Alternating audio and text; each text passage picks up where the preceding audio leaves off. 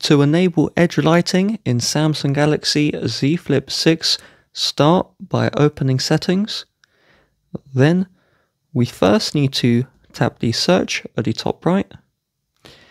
And if you have anything like reduce animations or reduce transparency blur, and if these are on, the edge lighting won't work, so we need to turn these off. The second thing is if we locate the battery settings, if you have power saving mode on, you need to turn this one off, as the edge lighting also won't work. Once those are off, from our homepage's settings, we will select the notifications option. Then we will see the notification pop-up style. We will then see edge lighting style.